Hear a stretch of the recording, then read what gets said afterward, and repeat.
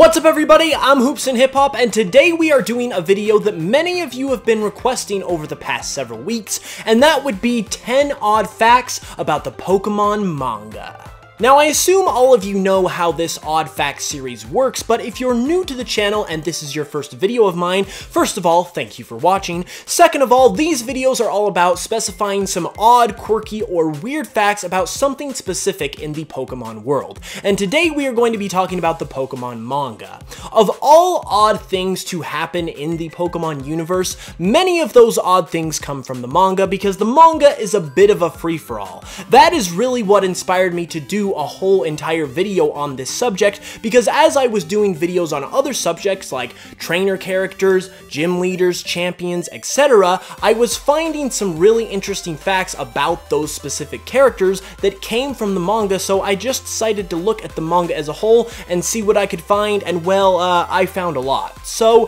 why don't we go ahead without any further ado and just check out some odd facts about the Pokemon manga. Starting with the most prominent Pokemon manga series, in the Pokemon Adventures manga, almost every protagonist to date has started with a starter Pokemon other than the ones that are traditionally available in the games, with the exception of Emerald, who is a manga exclusive character, White, who is the counterpart of Hilda, and Blake, who is the counterpart of Nate. Also in the Pokemon Adventures manga, it is mentioned by Red that Pokemon are actually known by different names in different locations across the world. And this is meant to reference the fact that in our own world, Pokemon are also known by different names in different locations across the world, depending on the language of the game that you're playing. Speaking of Red, Red's birthday is specified in the Adventures manga as August 8th, and coincidentally, or perhaps not coincidentally, this is also the day when the very first volume of the Pokemon Adventures manga was released. Aside from the Pokemon Adventures manga though, there are also several spin-off type of Pokemon mangas, and one of those is the Pokemon Pocket Monsters manga. Aside from being the very first Pokemon manga ever published, it's also one of the more noteworthy ones because it stars Red and an eccentric Clefairy, to say the least. Even if you've never read this manga before, you've probably seen it pop up around the internet because it stars, as I said earlier, a very eccentric Clefairy that is able to not only talk in English, but also pulls off some extremely wacky faces, and in general, this manga is just very, very weird. And remember how I mentioned that the Pokemon manga is a sort of free-for-all? Well, the Pokemon Pocket Monsters manga is like an extreme free-for-all because many of the rules of the Pokemon world do not apply the same way in the Pokemon Pocket Monsters manga that they do everywhere else. Case in point, evolution. Evolution is very different in this particular manga because not only can Pokemon evolve at any time they want to, they are also able to reverse their evolution, kinda like Digimon, I guess, and it's also been seen in the manga that Pokemon such as Charmander are able to skip evolutions, skipping over from Charmeleon and evolving straight into Charizard. Going further down the rabbit hole in the weird Pokemon manga spin-off category, we actually have another Pokemon manga spin-off that I've actually briefly touched on once before on the channel, and that would be the Magical Pokemon Journey manga, or as it's known in Japan, the Pocket Monsters PPP Adventures manga. Now, if the weird Japanese name of this manga didn't get you, maybe the plot of it will, because the basic plot of this manga centers around a girl named Hazel who is trying to obtain a love potion from a scientist named Grandpa because she has a crush on another character named Almond, and she is trying to get said love potion by doing some Pokemon field research for the scientist Grandpa guy. And if that wasn't odd enough for you, we also have the fact that most of the characters in this manga are actually named after nuts for some just inexplicable reason. We have Hazel, we have Almond, we have Peanut, we have Cashew, we have Pistachio, we have Walnut, and we have Coconut, which isn't technically a nut, but you get the idea. And if you thought we were done with this weird Pokemon PPP manga, well, you would be wrong, because I actually have another follow-up fact about this manga to share that really just cements this manga in particular as the strangest thing in the entire Pokemon franchise, because the 5th volume of this manga, which is known as Going Coconuts, is by far the most expensive volume in the entire series to buy secondhand, with prices ranging anywhere from $130 to $6,500,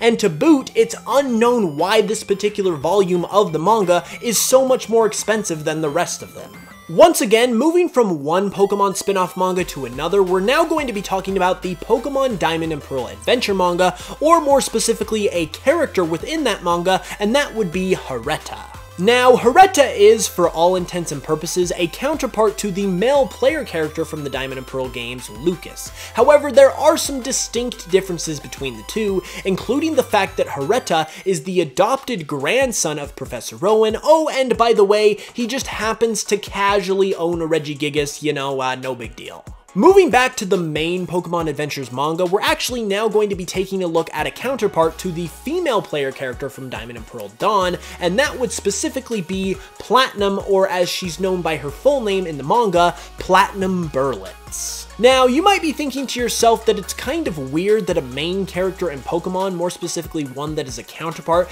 to player characters from the games, would have a last name. However, it goes much, much deeper than just that. In the Pokemon Adventures manga, Dawn, aka Platinum Burlitz, is part of the Burlitz family, which is a very, very rich and powerful family in the Sinnoh region that is dated back over 200 years. Her family has tons of wealth and economic power within the region and owns several businesses and grand hotels all throughout Sinnoh. Who'da thought?